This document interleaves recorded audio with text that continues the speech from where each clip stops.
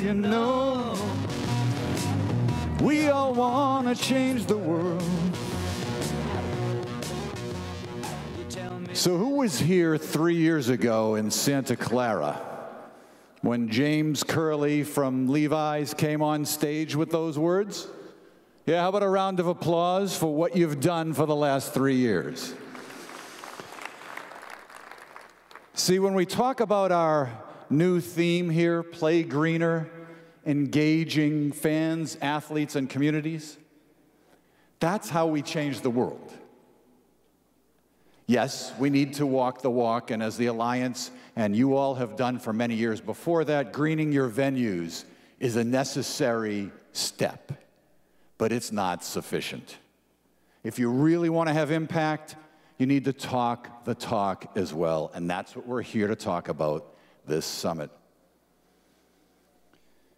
Before we begin, since this is a sporting event, even though it's a conference, we're in this wonderful LEED Platinum 100% solar-powered Golden One Center. It's a sports event. We're a sports organization. So what do all good sporting events start with in America? The national anthem. Please help me welcome Ariana, one of the Sacramento Kings dancers and a member of the NBA All-Star Dance Team, to sing the national anthem. Please stand.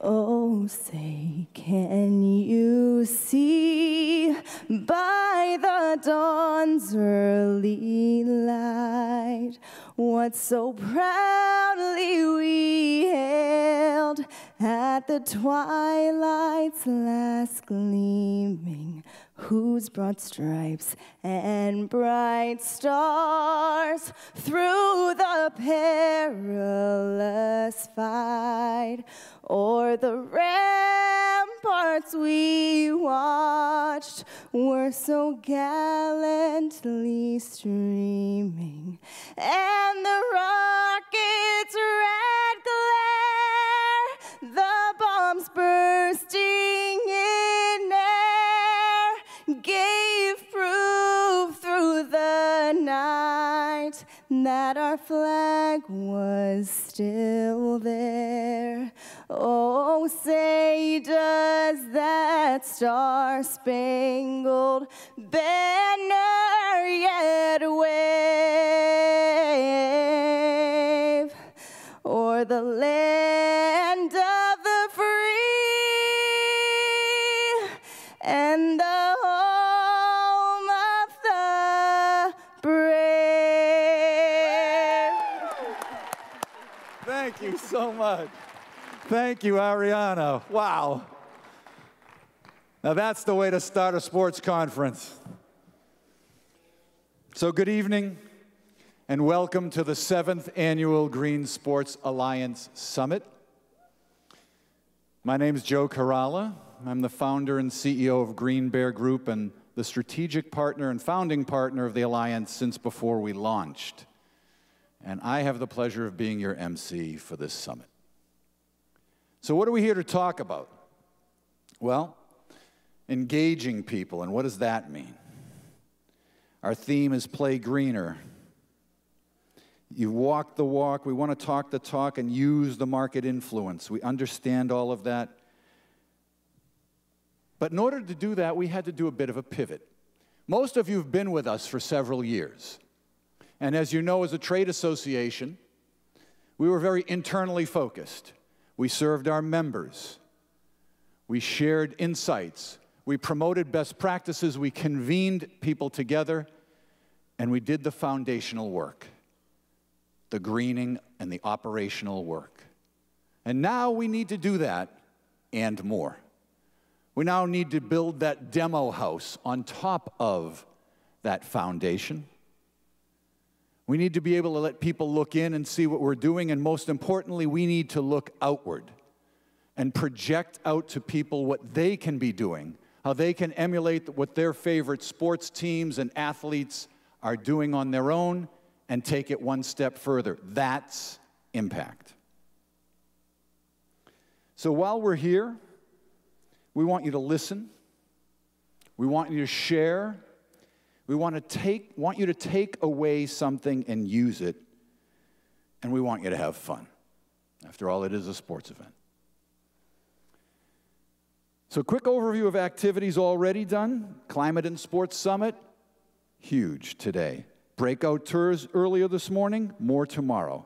Thought Leadership Forum, big success again, and of course the Women's Sports and the Environment Symposium. Every single one of these well attended with great success. And the bottom line for all of these, the thing we learned, the thing we took away, the thing we shared, the thing you all learned from each other, is wherever you are, it doesn't matter. What matters is, can you do a little better? Can you play greener?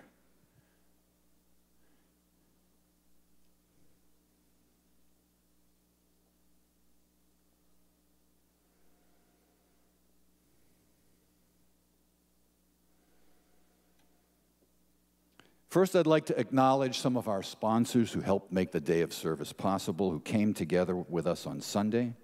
Those sponsors include Connor Sports, Excel Dryer, NatureWorks, the NHL, Recover, and partners such as Cornflower Farms, Keep California Beautiful, and Sacramento State, Vivek Ranadive, the Sacramento Kings, and Golden One Center, our hosts here in this awesome building. You're going to hear me say that a few times. This is unbelievable. Sacramento City Unified School District, the USGBC, and the USGBC Northern California chapter. It was a great day of sweating and more sweating, and some people said they lost 10 pounds out there, and campus projects, planting flowers, native plants, etc. And then, of course, the Pac-12 Sustainability Conference yesterday right here in Golden One Center. Consistent with its reputation as the Conference of Champions, the Pac-12, the first to convene an NCAA high-level symposium focused on sustainability. Then, of course, the Kings were kind enough to include the Green Sports Alliance in your annual golf invitational, which was my personal favorite, not because I was any good. In fact, I think we didn't use any of the shots that I took in my foursome, but because it represents one of the Alliance's campaigns. And this is something you're going to hear over and over this weekend, so pay attention. No longer is it good enough in this world, and certainly not with us in the Alliance, and we know it's not good enough for you guys to have one-off events. That doesn't work. Year-round activation is what's necessary to keep every movement going forward, every business profitable, every venue filled with events. And so campaigns are what's essential, and for us, it involved both the greening of the event, thanks to some great work by the Kings with a little bit of advice from the Alliance, and also, importantly, the greening of the golf course by Michael Peabody and the Granite Bay folks over the last several years. And you'll hear about both of those attributes tomorrow morning with a little video. So that was fun. We had a great day. I mean, it's tough to argue with 85 degrees and sunny on a beautiful golf course and get counted to be working. For a bit of housekeeping, please follow us on hashtag Green Sports and hashtag Play Greener. And of course, our handle is @SportsAlliance. Now I'd like to thank our very special presenting sponsor and host, and please, a big round of applause, the Sacramento Kings and Golden One Center.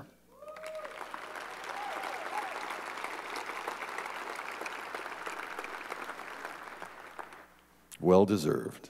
Other outstanding organizations that make the summit possible include ABM, Connor Sports, Coors Light, Corning, Green Bear Group, NatureWorks, and Phillips Lighting.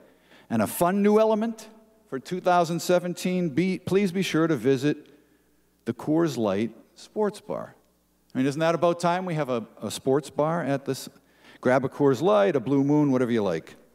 And Coors, has been a pioneer since the aluminum can. They've been a leader in sustainable brewing. They continue this rich tradition, including a program called Everyone Can, a program that underscores the sustainable commitment everyone can make to reduce environmental impact through grills made with retired kegs, coolers and umbrellas made with vinyl ads, and more. So this year they launched Everyone Can, a new nationwide program built on the principle that everyone from brewers to consumers can and should strive to practice environmental stewardship. So we invite you to swing by the Coors Light deck located outside, and you'll find 3 drink tickets in your packets awaiting for you. All disposable serviceware items used during the summit, these are compostable, part of the King's commitment to the food program, the 10-point food program that's so revolutionary in this country and around the world. We have waste stations throughout the building. If you find any items that are outside items that aren't recyclable, please use the TerraCycle bins available for the disposal of those items. And then in addition, through the help of the Bonneville Environmental Foundation, one of our great partners here at the Green Sports Alliance, the Change the Course program, we're balancing the water footprint of the summit and supporting the Sacramento River wetlands. A big thank you to Blue Media and Seeds for our sustainable printing partners for the summit, and to Clean Canteen and Neela for providing reusable tumblers. All right, so that's enough. You're not here to hear the MC talk. You're here to hear great stories, to be inspired. I want to bring up a fabulous storyteller, but before I do, I'd like you all to watch this very brief video courtesy of our friends at NASCAR Green.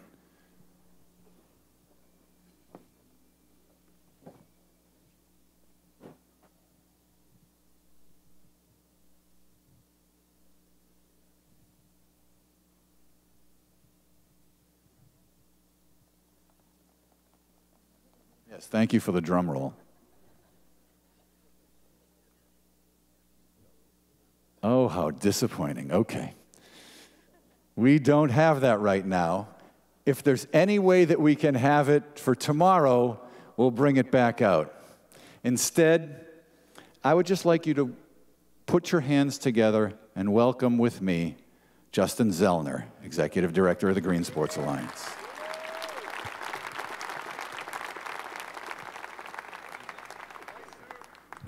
Okay, I'm not too sure what that was, but tomorrow it'll be more exciting. So I'm here to talk to you about 3 things: defining moments, interconnectivity, and trailblazers. Most of you that know me know that there's a couple of defining moments in my life, and I talk about defining moments in the context of these moments in time that define who you are, give you a choice to make a decision in life and move on. Those 2 that you know a lot about me is that I worked for the ski industry, and I watched climate change decimate that industry, and it gave me the opportunity to pause for a moment and realize there was something bigger for me to do, which led me down this pathway that is here in front of you today on this stage. Another major defining moment in my life is sitting right here in the front row, and his name is Emmett, and he's 5 years old. You want to stand up?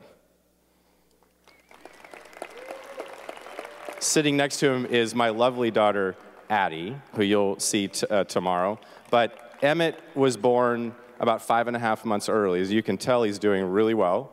And that was another defining moment, a true test of character for me to realize, after spending 6.5 months in the hospital, who am I? What do I represent? What am I all about?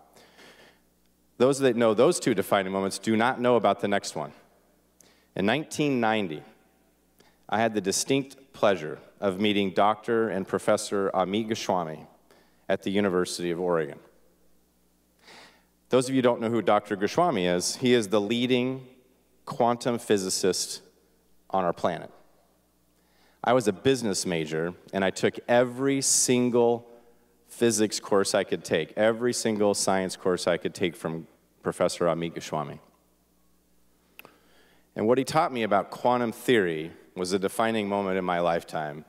And more importantly than collective consciousness and the whole world trying to think about it at the smallest level and what we can do when we think about character and when we think about observation, the thing that I learned the most was interconnectivity, that we are all interconnected. And those of you in the environmental movement talk about this a lot. And from the physicist viewpoint, it gives a perspective of how things evolve and how things are connected and what we all need to do in order to create change. when Emmett was born, I immediately ran that night to my phone, and I watched all these lectures online by Professor Amit Goswami, because it reminded me of that interconnectivity and that things were going to be okay.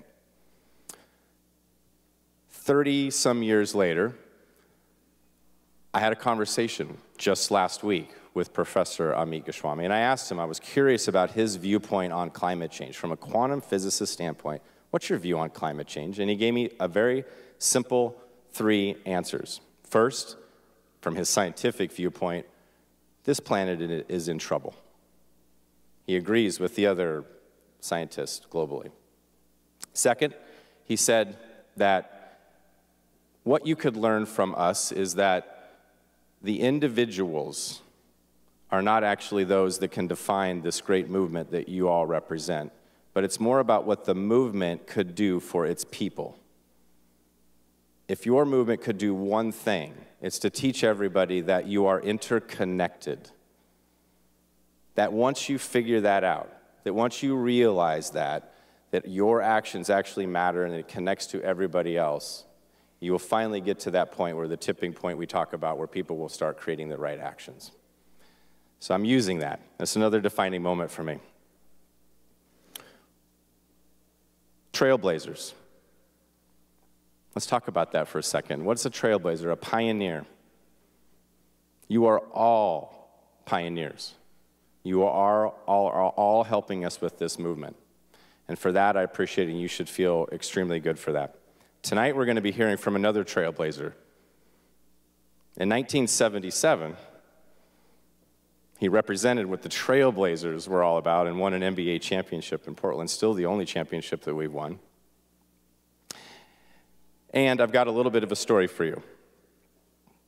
And Bill, this one's for you. The year was 2002. It was April 14th. Those of you who know me know that I worked for the Portland Trailblazers, and we were playing the Lakers. Those of you here from the Kings Foundation, you'll notice there's a banner up there.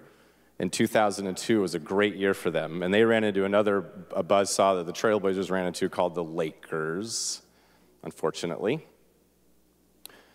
But at this game on April 14th, 2002,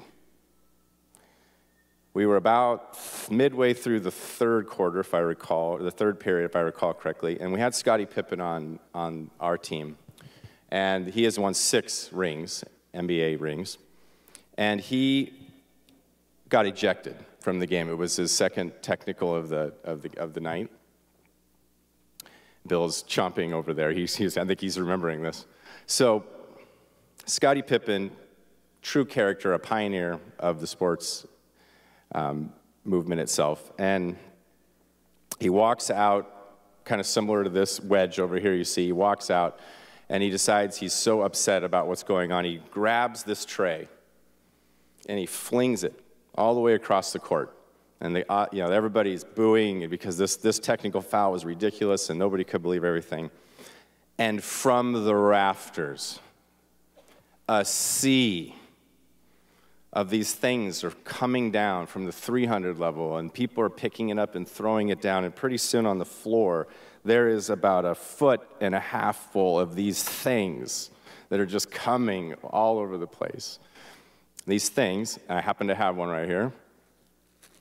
It's a Beanie Baby, a Bill Walton Beanie Baby, to be in fact. The most handsome Beanie Baby we ever had. And for those of you in the industry, you know projectiles are terrible because of this one very, very reason. So Bill, this one's marked 51 of 20,000. I think all 20,000 ended up on the floor that evening.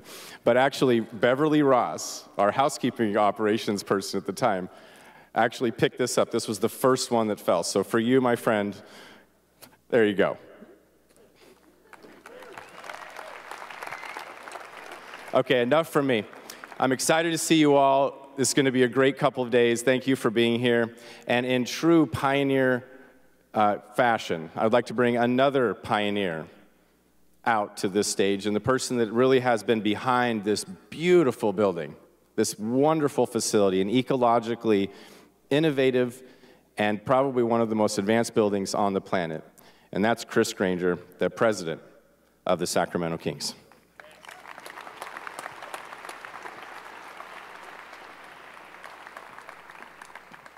welcome, my friend. Hey everybody, good evening. Welcome to Sacramento. Welcome to beautiful Golden One Center. I could talk about Golden One Center all night long, and you'll hear me do so over the course of the next few days.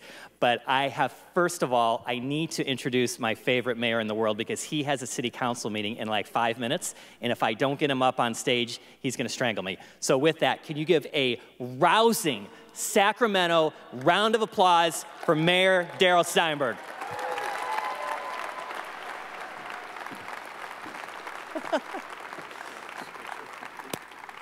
Thank you, He always takes my time. It's BS. Darn it!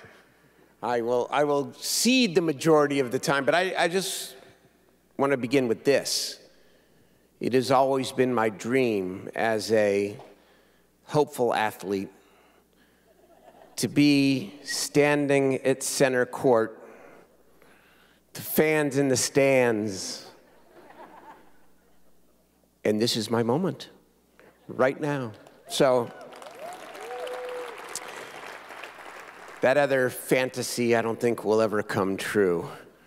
Maybe if I talk to Vladi a little bit more. I came today happily late to the city council meeting, not too late, because we do have some important business tonight, like how we're going to develop our great riverfront in Sacramento, the next great chapter, to say thank you and to tell a short story.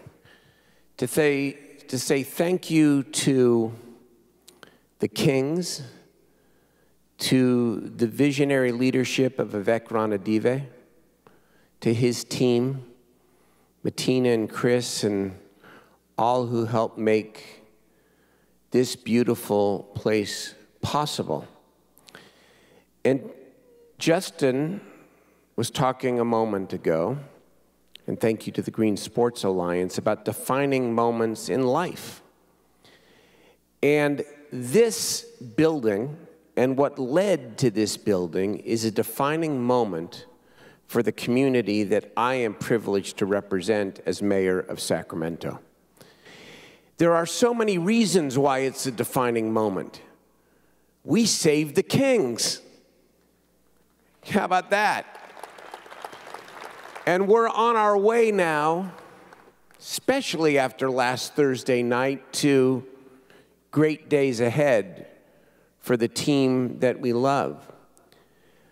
And as much as I'm a sports fan, I'm a public leader.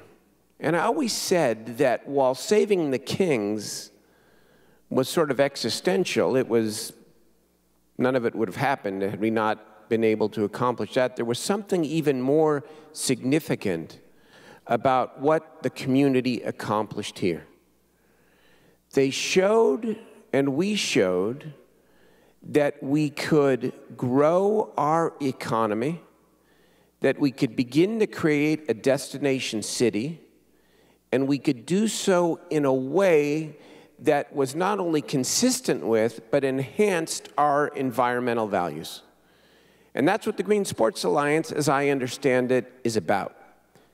That's what the Kings are about, and that's what Sacramento is about. And so whether you point to the fact that we're the only arena, I believe, in the country to have been designated platinum in terms of our environmental sustainability, that's an applause line, by the way.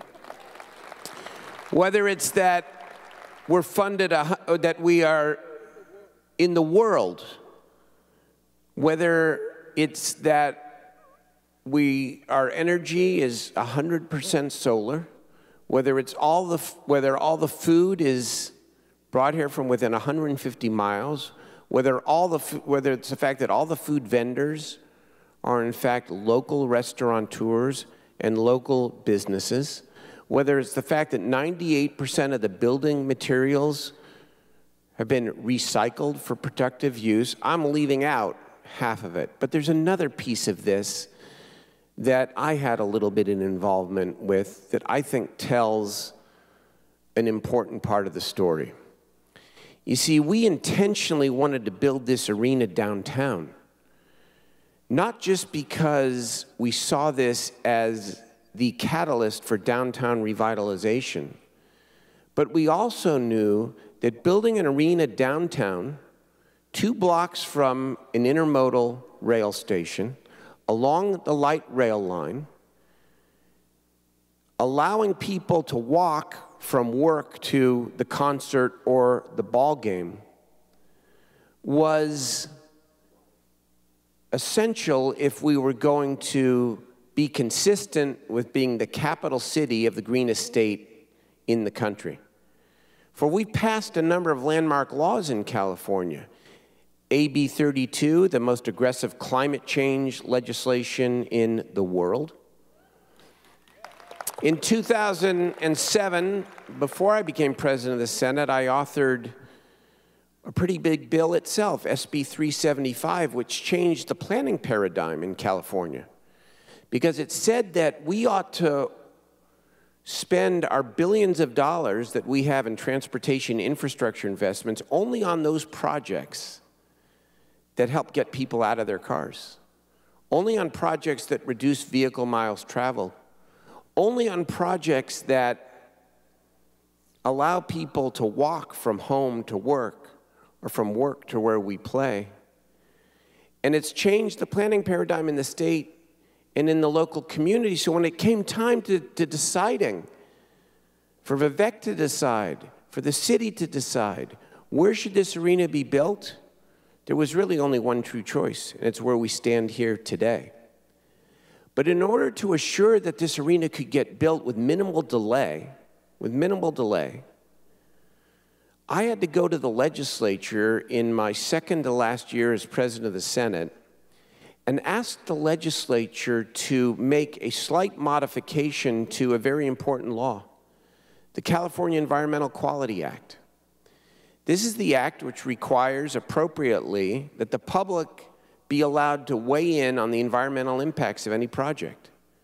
Sometimes it's also used as an excuse by project opponents to stop a project or to delay it indefinitely. And the NBA told Vivek, and they told me, and they told Chris, they told Martina, they told all of us, if you don't get this arena built within a very short period of time, we will in fact allow the team to move to Seattle or elsewhere. So here was the interesting issue, and I'll conclude in just a moment.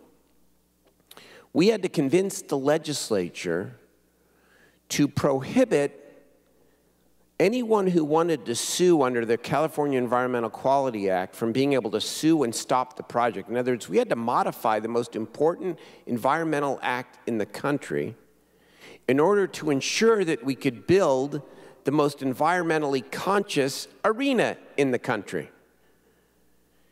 And I simply asked the question, as did the Kings, why wouldn't we change the law modestly to assure that we could build a project that was consistent with the environmental law itself? And that's exactly what we did here. It took a lot of late nights. It took a lot of head scratching. There was a little bit of drama.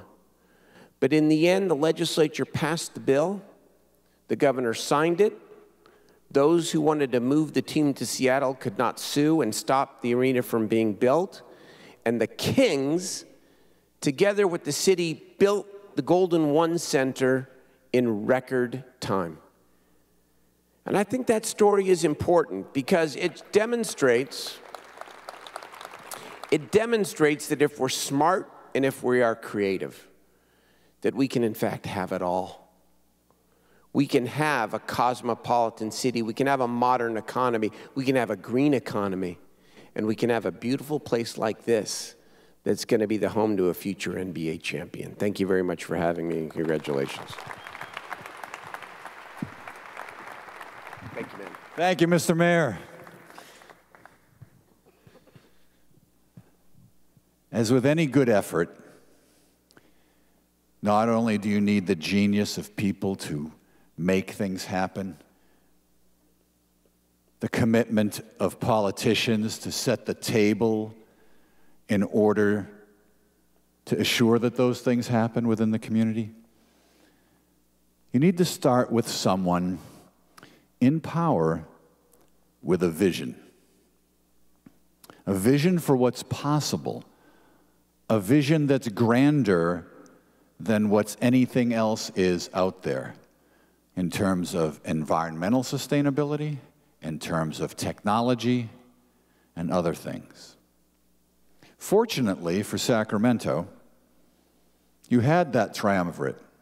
You had Chris Granger, you had Mayor Steinberg, and now we will hear from the visionary behind the Sacramento Kings Golden One Center. I'm pleased to introduce Vivek Ranadive.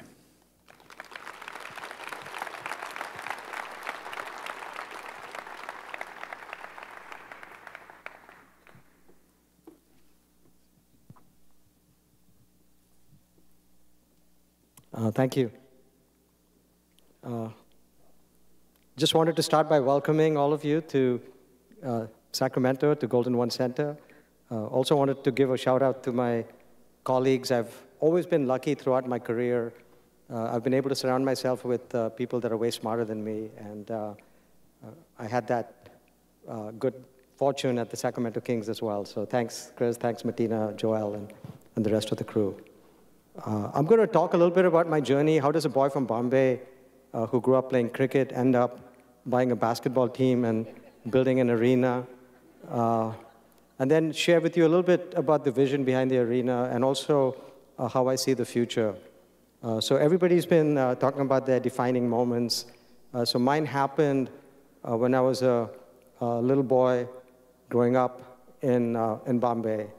It was the middle of the night, and I had my ear plastered to a little transistor radio. And I heard these magical words: one small step for man, one giant leap for mankind. I was listening to the Voice of America broadcast the moon landing live as it happened.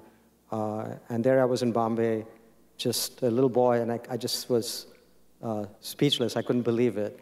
And I thought to myself, wow, who are these people who were able to take a man, put him in a box, and send him 250,000 miles away to land on a rock flawlessly? What brilliance, what courage, what perseverance. And I decided there and then that I wanted to be one of them. So I dedicated my life to studying science and technology, and I said to myself that somehow I was going to make my way to America. I wanted to be one of you. So I studied hard and applied to MIT. They must have made a mistake in the admission process because they admitted me. And so it was that I showed up on the shores of Boston with literally $50 in my pocket and big dreams in my head. So I was able to get a really good education. I went to MIT and I went to Harvard, ended up starting some companies. And about 12 years ago, my daughter is now 24, and she was a 12-year-old. And I was a single dad, and I was trying to find ways to spend more time with her.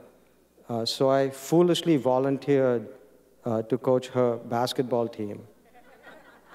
Now, understand that I'd never actually touched a basketball in my life.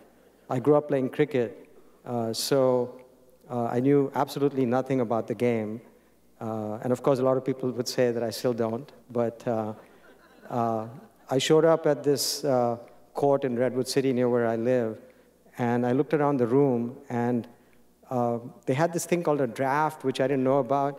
And so all the good girls were on all the other teams, and they had given me the girls that nobody wanted.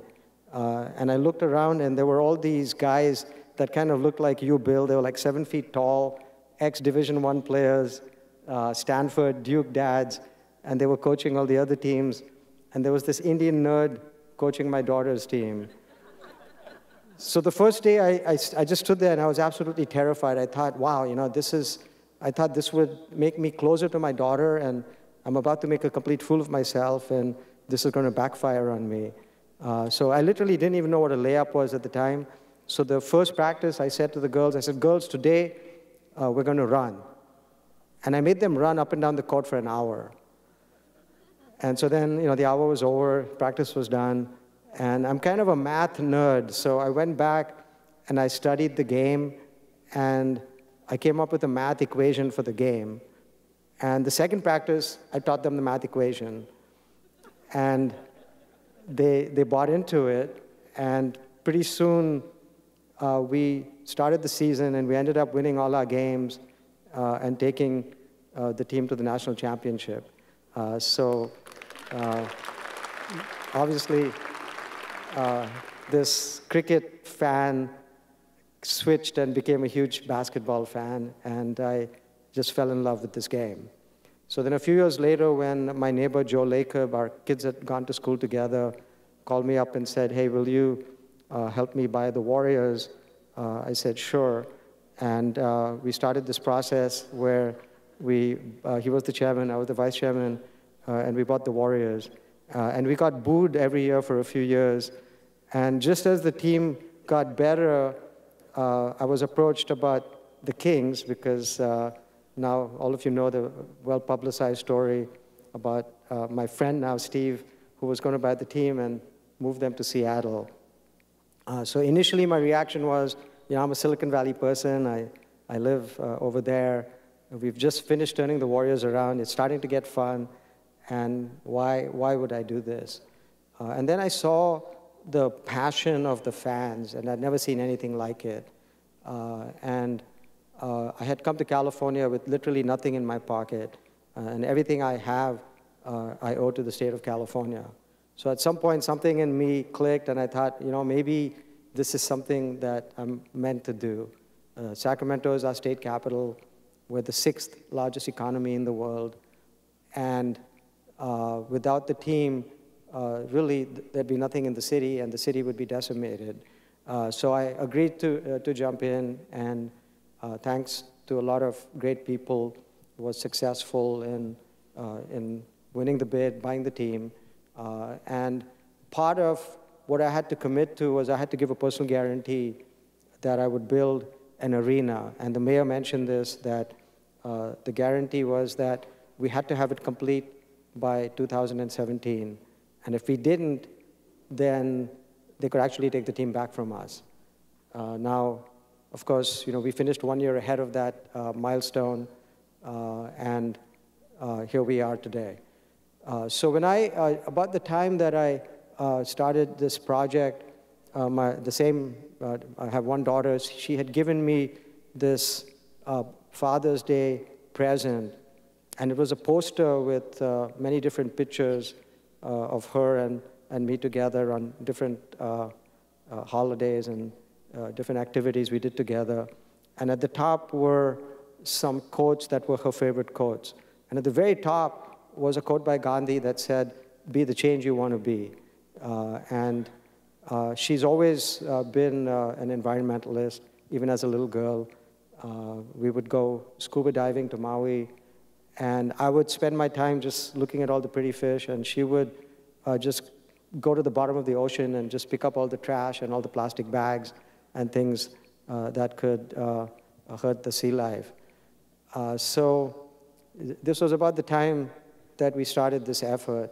And so we had some goals that we laid out, and I wanted to share those with you. So one goal was we wanted to make this arena iconic. This is our state capital. It's the world's 6th largest economy. And my dream was that this would be like one day a postcard of California. When you see a postcard of California, then our arena should be on it, and it should be something that was iconic. So we had teams of architects that kept submitting designs to us, and I kept telling them, look, when I see iconic, I'll know it, but I just wasn't seeing it. So finally they said, well, how do you define iconic? And I said, well, if you do this with your hands, you know that that's the Transamerica Pyramid, and that's iconic. And if you do this with your fingers, you know that's the Sydney Opera House, and that's iconic. So now if you cup your hands together, that's our indoor-outdoor arena. And I believe that we've delivered an iconic. Another goal was that we wanted it to be green, and not just green in the sense that you buy a house and you slap some solar panels on it, but we wanted to set a bar that had never been set before. We wanted to be LEED Platinum. And how we thought of the arena, every dimension of it, every vector had to start with, is it green? So from the location, being downtown, minimizing what people had to do to get here, how we built it, it's mostly built with recycled materials. How we powered it, it's all renewable energy. How we fed our fans, it all had to be local food. How we kept our fans comfortable, so we used a cooling system that had never been used before in this country, and that actually isn't just forced air, but the air seeps out, keeps people more comfortable, and is a lot more efficient. Water is a problem in our state, so we had to make sure that we had half the water consumption, and we recycled the water that any other arena had. So from our perspective, being green wasn't just a nice to have, it was a core design principle that had to be factored into every single vector that we thought of as we built this arena. Now, I'm happy to say that thanks to the hard work of the team and all of our partners, we were able to deliver on that, and in some cases, even exceed our expectations. Now, as great as the arena is, I also have no doubt that future arenas, the Warriors are building a new one, will obviously set an even higher bar, and we at the Kings are going to be the loudest cheerleaders, and we're here to help them achieve that bar. Having built the arena and having done that downtown, we think that this is really just the beginning, and we want to do a lot more. I also wanted to share with you a little bit about how I see the future right now. With all of the challenges that we have, I also believe that there's no better time to be alive than today. So the next 15 or 20 years, the Earth is going to see unprecedented change. We've reached that point of exponential evolution, and I like to say that we're entering a new era. I call it Civilization 3.0. Modern civilization, what I refer to as 1.0, really started with the agricultural revolution. People were shopkeepers and farmers and carpenters and blacksmiths. It was the age of the artisan, and the raw material was land. With the Industrial Revolution, we entered what I think of as 2.0, and it was the age of the corporation. It was all about efficiency, and really the raw materials of that era were energy and steel. So we're now living in a time where the world's largest bookseller has no bookstores, and the world's largest taxi company has no cars, and the world's largest hotel owns no real estate. So it's really the age of information and service, and the raw materials are data and imagination. And this is something that I believe Sacramento has a lot of. Now, as you think about this new era, Civilization 3.0, you also have to ask yourself, well, what does that mean for City 3.0? And that was something that we factored into our thinking as we started building this arena. So with 1.0, cities were really just starting to emerge, and cities are one of mankind's biggest innovations. Cities are places for people to work, and people gathered in a town square, they worshipped at a cathedral, and it was really a gathering place. Then with the Industrial Revolution, people increasingly started moving out of the cities and living in the suburbs, and cities became a place for people simply to work. And they would commute into the city, they'd work, and then they'd go back to the suburbs. Now, what we see with Civilization 3.0 is young people are urbanites, and cities are going to reemerge as places to work and to play and to appreciate art and music and sports and culture. And so cities are going to come back into their own. And in the old days, the cathedral was kind of the gathering place. And that was where you connected with family, with friends, you looked at people, people looked at you. It was really the cathedral that brought people together.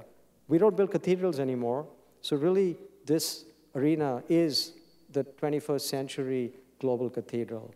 This is where people now come to see other people, to be seen, to enjoy culture, food, music, sports. So what we did here is more than just build an arena. We built what we think of as the cathedral of the future. And if you think about what was going on with City 1.0, it was all about water access. And so cities were by oceans and by rivers. Then with 2.0 and the Industrial Revolution, it was about road access and it was about airport access. Now with 3.0, it's increasingly about data access and also opportunity access. So we think of this city as being really the city of the future. And what we have the opportunity to do with the arena and the $1 billion investment we have in this downtown, we think of it as really ground zero for City 3.0.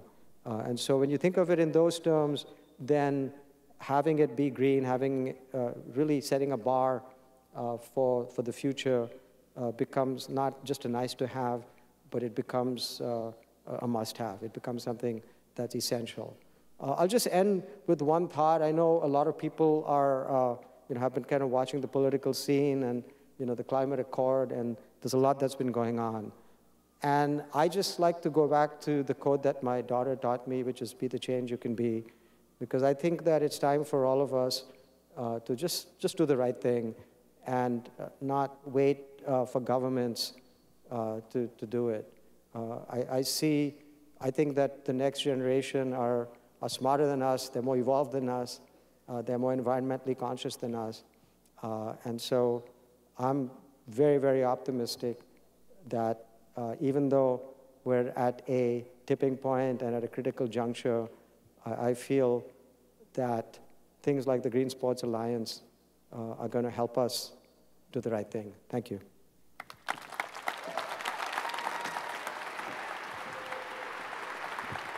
Thank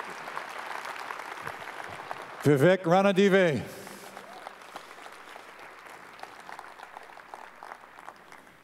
Wow.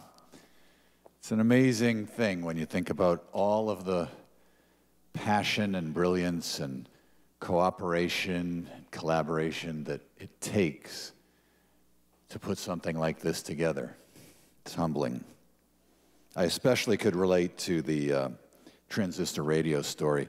Is anyone else old enough to remember listening to sporting events on their transistor radio, sneaking it underneath the pillow, especially if anyone else like me grew up on the East Coast and the Red Sox were playing on the West Coast feed and you had to go to bed and your mother was waiting for you to go to bed and you'd sneak your transistor radio underneath the pillow?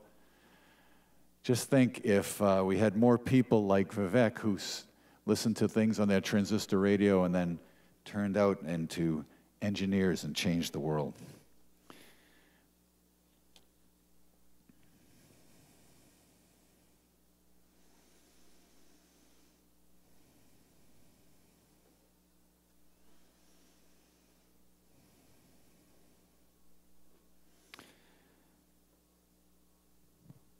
Speaking of changing the world, we have some of our very own world changers within the Green Sports Alliance.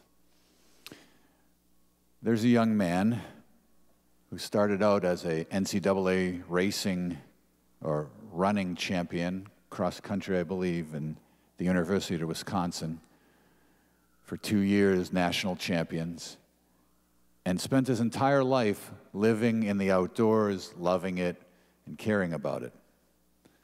Several years ago, he and Justin and Jason and a few others decided to get together and see if they could help share some of their best practices because they were concerned about their arenas and their stadiums.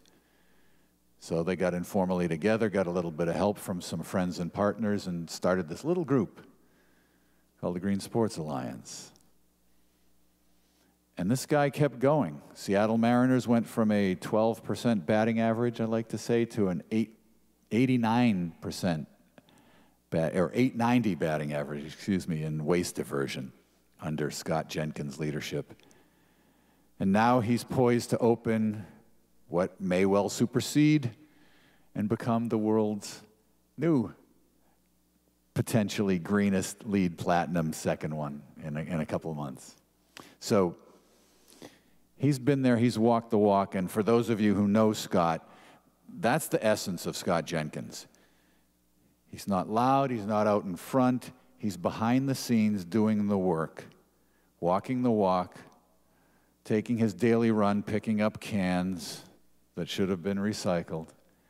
And so we'd like to ask you to please give a warm, warm welcome of applause for our chairman, Scott Jenkins.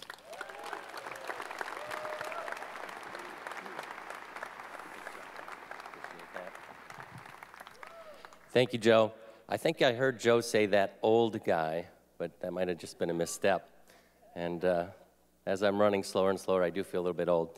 But it is great to be here in 2017. You know, it's 6 years now. And to think we're in a LEED Platinum certified arena. Vivek, Chris, hats off to you guys. Let's give them another round of applause. It's great leadership, and it's great that they're hosting us here in their home. For the folks that have been here for a day and a half now, almost 2 days, we had a wonderful Pac-12 event yesterday, and 150 folks from around the Pac-12 conference was here, and hats off to them. They are really exhibiting great leadership. Diana and some other folks that did the Kids Summit today is another first. So that's exciting. We're not going to top this beautiful arena. I've been watching it from afar. What a wonderful example of what can be built. Iconic, most definitely. Beautiful architecture, great technology, the best food, the local stuff, and great environmental attributes. And we're trying to do some of that in Atlanta, and next year hopefully we'll see you all there. But we're certainly thrilled to be here in Sacramento. You guys are in for a treat here shortly, because I heard Bill Walton yesterday speak at the Pac-12 thing, and it was incredible. So, Abe, you've got the easiest interview job of your life here today. I think you just have to introduce him and let him go. But before we go, we're going to see a little video that highlights some of the great work that the NBA is doing. It's the NBA Energy All-Star PSA. So if we have any luck, we might roll this video. That good energy strategy is really working out there. Jason, tell me about it. It has made a huge difference. For instance, I save money by unplugging electronics when they're not being used. And that goes for putting computers in sleep mode, which also helps save the environment. Nice tip, Swin. Hey, cash is the name and savings the game. Let's switch over to Felipe Lopez for comments. Switch? That's how I reduce my energy costs, by switching to cold water when I wash my jersey. Nice. Let's do it. Ruth Riley? I'm all about keeping my team healthy. So are we gonna let cold drafts in our house? No, no, no. I block drafts by weatherproofing windows and doors. And now pass on energy-wasting light bulbs and switch to more efficient ones. Oh, no, no, no. We're recruiting each one of you to join our team and start using these energy-saving plays in your own home today. Boom, thank you. Join the Energy All-Star Team. Sweet, very sweet. Heard a great voice there in one of the voiceovers from our next speaker. Both of these guys have requested very minimal introductions, so we will honor that. We've got a really, really great experience for you coming up. Abe Madkour from Sports Business Journal and Sports Business Daily, and perhaps one of the leading editors in the world, and a great interviewer. And Bill Walton, who you obviously all know, so we're not going to spend time other than to tell you two things. Number one, he's not here because he's a Hall of Fame basketball player. He's here because he's a Hall of Fame environmental advocate and activist. And you're going to see that passion full on here if you haven't seen it in any of his broadcasts. And the other reason why it brings me great pleasure to introduce Bill Walton is because he helped bring my hometown Boston Celtics to the 1985-86 World Championship with perhaps the greatest team of all time. widely considered. You can dispute it if you're a Warriors fan or a Bulls fan. Without further ado, please, gentlemen, come up to the stage and please give them a large round of applause. Abe Madkour and Bill Walton.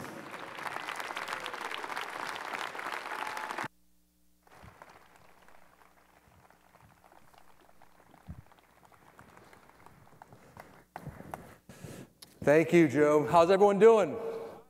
Give it up for the big man. I tell you, I've been doing this a long time. Live green or die. There you go. And when they said, don't take away our children's day. And when they said, come out. Solar energy is the biggest no-brainer in the history of the world. Come out and interview Bill Walton. Please, God, don't let me die. There's so much more to do. I am the luckiest guy in the world. I'm a California native. I heard these speakers today. I heard their story, their defining moments. I've had so many of them, none more so than being on this stage with, what's your name again? What do you do? Okay. So we're opening up this conference, right? And our survival is on the line. So you start, we had the anthem, phenomenal, fantastic. And then in basketball, the greatest game in the world, unlike football, which is basically a halfway house between the Army and prison, and baseball, a bunch of out-of-shape guys standing around, scratching themselves, taking steroids, and waiting for the game of life to come to them. But no, basketball, like Vivek and his business, like the mayor running this phenomenal city, the capital of the greatest place in the world, California, and we start our basketball games, a game that you can make a positive contribution every moment that you're on the court with an opening tip. And the great thing about basketball, it's pretty much like drinking tequila. All you have to do is wait for that opening tip, and then you're on your way. It's just like opening the sip, right? And then you go. But one of the great things about sports, business, Green Sports Alliance, all the things that are going on here today, is that the concepts that govern our belief and our value system in life all come into play. Leadership, team, discipline, focus, concentration, commitment. And let's just speak about leadership for one moment here, because we've had the leaders up here. We've got Justin, the founder, from my second home up there in Portland, Oregon. We've got Mayor Steinberg, who is the leader here, just this fantastic visionary guy who's willing and able to pull that team together. And then we got Vivek, who, with a dream and how it's all come together. And the definition of leadership is making things better. And it's very difficult today to turn on any sort of communicative message that is coming from the outside and try to believe that things are getting better, because we have been immersed and submerged in this Orwellian kakistocracy that has just been taking us backwards. And my life has always been about the dream of what's out in front of me. And so just think what it was like to be on some of the greatest teams in the history of basketball. The UCLA Bruins, we started 47 years ago. The records still stand to this day. The Portland Trail Blazers, the youngest team to ever win the championship. The Boston Celtics, my boyhood dream team. The Grateful Dead, and then they're on their tour right now. I'll be joining them this weekend in Chicago. But also the Sacramento Kings, because I was the broadcaster here, and to be touched by the fans here who are so committed and so driven, so passionate, so supportive of what they know, what we know here in California, in this greatest region in the entire world, how fantastically privileged we are to be a part of this. But when you start that opening moment with your conference, with your day, with your basketball game, think of what it was like to have Maurice Lucas as your teammate. Maurice Lucas, the greatest teammate that I ever had. Bob Dylan wrote a song, With God on Your Side. And so here it was, when you're truly great, and the elements of leadership that come into play on a constant basis here, basketball, business, government, Because I grew up in an environment where government was defined as, okay, we're here to serve, we're here to protect. Somehow that has been transferred from serving and protecting to looting, pillaging, and plundering. And so to have Maurice Lucas on your team, though, when you bring the entire squad together, when you define the terms of the conflict, when you do what others can't and won't do, when you lead the relentless offensive attack, when you hit first, when you accept that risk, failure, doubt, hesitation, uncertainty, and failure are all part of it, and then the leader's responsibility to say, no, that was Maurice Lucas.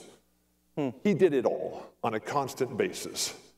And when we talk about defining the terms of the conflict, because that is what this group needs to start doing, instead of start reacting, instead of start waiting, hit first. And that was Maurice Lucas.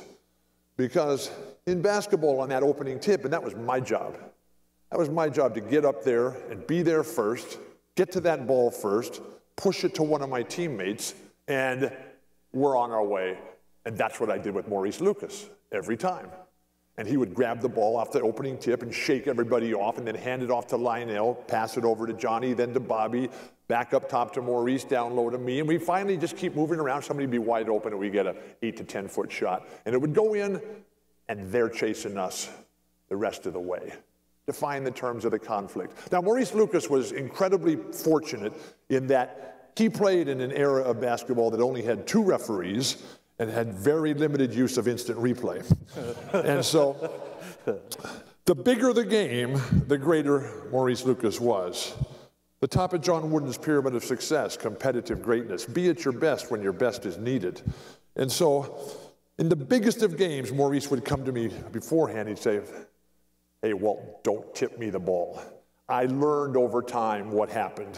Because as he took his customary position at the head of the center jump circle, and he was pinched in by the opposing players, knowing the ball was going to come to Maurice, and they would do everything they could to keep it out of his hands, as the referee stepped in, looked around, make sure everything was fine, and then put the ball, and the 2 hands went ever higher to determine the fate of the known world one more time, as all eyes rose up with the ball. Maurice there, waiting, big smile on his face. He took a big step to his right, bam, an elbow right into the throat of the guy on his right. He planted that right leg, and he'd come back and just cold cock him, and he'd look at him and say, we're here to play, and we hope you are too. And that's what I'm looking for from members of the Green Sports Alliance. Because if we think for a moment that we're going to get to where we have to go, and there's no choice in this, but we're facing forces of evil out there who are concerned only with their own bank account. And imagine what kind of person you are if you will do anything, regardless of the consequences, just for money. And that's what's happening in our world. And I've got 3 books for you to read as your homework assignment. Marketing Lessons of the Grateful Dead, David Merriman Scott, and Brian Halligan. Incredible book about the future based on what happened when young guys, young hippies like me growing up just said, hey man, we're going to do what's right. And we'll let it flow and we'll see what happens. And it all just came out perfect. Second book, Dark Money, Jane Mayer, which is the history and the story of the buying by the super rich of our country for their own special interests. And don't ever think for a moment that these things are not special interests. And when we start reading these think tank papers that get put out about how environmental regulations are bad for the environment, how a higher minimum wage is bad for minimum wage earners, and how clean water is not good for you, and how cancer-causing chemicals in the air, that is good for you, and how smoking is fantastic, and how if we can only just burn more coal and cut more mountaintops off and dump all the trash in the rivers, then we'll all be fine because somebody somewhere might have a job. Nothing could be further from the truth. But unless we believe that, unless we live that, that's what I heard from Mayor Steinberg.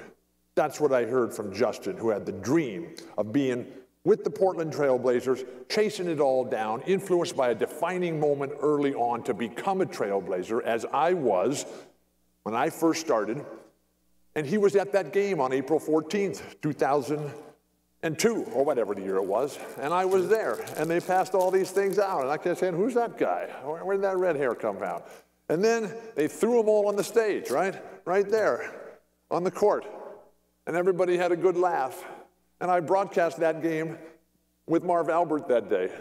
And later in the spring, for the playoffs back in New York, I did a game with Marv. And after the game, we all went over to his house.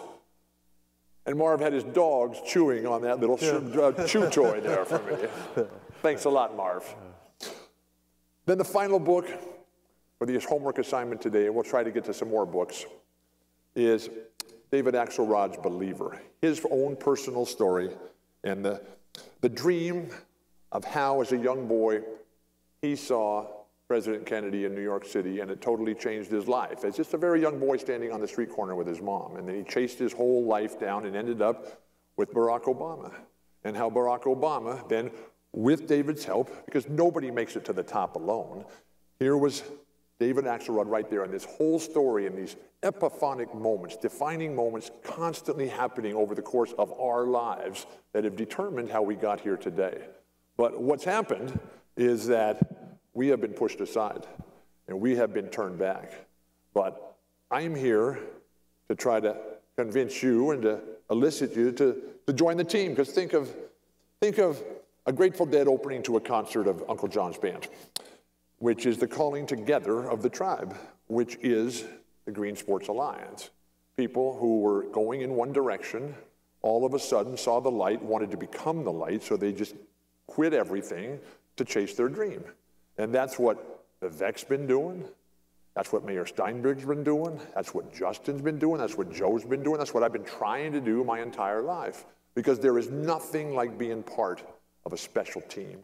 And once you're on that special team, and the message is true, and there's honor there, you've got a chance to do something. But don't ever think it's just going to fall in your lap and somebody else is going to get it done. That's why we are here today. And the people I've been able to meet, all the different companies, all the different participants here, and how special it is. And as you guys go through your life and you're facing your own challenges, please, I need to know your story. Because I have the privilege today as Abe, right? Abe has this fantastic platform to deliver the message. Me, as an employee of ESPN, as an employee of the Pac-12 networks, I have this opportunity to be on the stage, to be on the air. People watch, people listen, people read. And so our job is to tell these stories. We need to hear your stories so that we can keep pushing it out. When Pete Seeger died a few years ago, I've lost track. We all know what happened. We just can't remember when it happened, right? I've been doing this for quite a long time. 64 years old. I left home when I was 17. It was March of 1970. I haven't made it back yet. Hopefully, maybe this 4th of July, I'll get home for a moment or so. But when Pete died, they brought out one of his legendary quotes, and they're endless. The great thing about the internet and what Vivek has been able to do and create this information society as we move forward through a more advanced world, culture, and life is that if you can think it, you can do it. You can dream it. You can go find, with Vivek's help, you can find all the tools that you need. And so that sense of what Pete Seeger said, that our job, our purpose, our mission in life is to find the great stories, because they're out there, they're everywhere. You're there. And we have to find those, develop the stories, and then tell them. Tell them over and over and over again. Just think of John Wooden's 4 Laws of Learning. I had this incredible teacher in my life. Had a lot of fantastic teachers, had a lot of heroes, had a lot of role models. As a child, greatest parents ever, phenomenal early coach, Chick Hearn in my ear as the voice, the messenger of hope, John Wooden. And then my sports heroes, Bill Russell, Muhammad Ali. Bill Russell on stage last night with the NBA program, and just absolutely incredible. And I loved it when he told them everybody else he was going to beat them. He was going to beat Shaq and Kareem, and let's see, Robinson was there, and Kemby and Alonzo Mourning, right? He just looked at him, and Bill's 83 and in a wheelchair. He's looking back and saying, I'm going to take you guys out. You got nothing on me. Right. But John Wooden, his 4 laws of learning: demonstration, imitation, correction, and repetition. The repetition of those stories. Because here were these heroes of mine and role models, and who are we going to identify as our heroes and role models today? And I was thinking at the morning session in the women's sport, innovation, leadership, and environment program, the question on the board beforehand was, which female other than your wife or your family members are your heroes? And I can identify 2. I thought long and hard about it all day. Billie Jean King, who's older than me, not by much, willing to step to the front, I'll take care of this. But then also today, a much younger person, Michelle Obama, who would just stand right up there and say, hey, let's go. You know, this is my family. This is who we are. And we are here, and we're going to make this better. And so as we kept going and we talked about the tools, how we're going to get to where we want to go. Motivation, what's going to drive us. The 4 critical skills that we all have to develop: balance, quickness, creative imagination, and empathy. Balance, the ability in sports to keep your head directly over the midpoint between the 2 feet. So when that obstacle pops up in front of you, and right now in this area, we know who the obstacles are. That's the Koch brothers, and that's the people who are funding these phony think tanks and come up with these false statements and false beliefs, and then somebody else just puts it out there and says, okay, you know, that's the way it is, you know. Fuel mileage efficiency is bad for the world, right? Cigarette smoking is fine. I'm looking for the balance in the world for the people who are causing the problems in the world to be responsible for paying for them. That's what Huey Long tried to do. Huey Long was gunned down when he was 42 years old. His dying words, because he wanted to pave the streets, build the schools, provide health care, and tax the people who were destroying the earth. They gunned him down, and his dying words, as he was surrounded by his staff, were, please God, don't let me die. Balance, not just physical, emotional, spiritual, mental, psychological, every aspect. And then quickness, to be there first. Quickness is not a physical skill. It has nothing to do with your feet. It's Vivek. It's about his brain. It's about our great governor right across the street. It's about our great mayor here in Sacramento. The guys who can have that dream. It's about Abe, and he's got to decide as the editor of the Sports Business Journal, okay, what's going on top? What is the message going to be? And then the creative imagination, the ability to come up with what's new. And that's all of you guys coming up with the dreams, and Looped, Renew, all these different companies who I'm just reacquainting with, getting to know here for the first time. But just that sense of the endless possibilities and dreams that Vivek was talking about, the dream that Mayor Steinberg, and that I've tried to live my entire life. And then finally, the empathy to understand how hard it is for other people. And then how we're all in this together and nobody makes it to the top alone. Then finally, the confidence necessary to get this job done. We have to believe. That confidence does not just come by somebody coming over here and saying good luck to you. It comes from the lifetime of preparation, the lifetime of sacrifice and discipline, and going out there and getting the job done. We know what has to be done. Now we need the political will, the teamwork, the camaraderie, the respect for our bodies, for the planet Earth, to go out and get it done. And then ultimately, the final tools along the way, and the persistence, the discipline, the perseverance, and the diligence. That when things go wrong, that we don't just quit, and we don't just give up, and we say it's too hard. I'm not going to do this. When you get told no and you come up against that big barrier, that big hurdle, I mean, we talk about obstacles. Think if you're, as a basketball player, think if your game is only based on being the biggest, tallest guy, right? Well, what are you going to do when Kareem shows up? I mean, Kareem is here. What are you going to do when Shaq shows up? Shaq is here.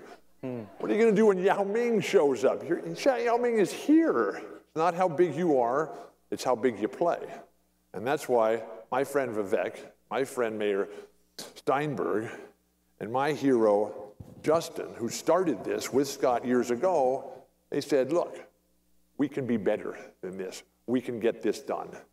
And then my hero and friend, Abe, who is the most kind and patient person in the world.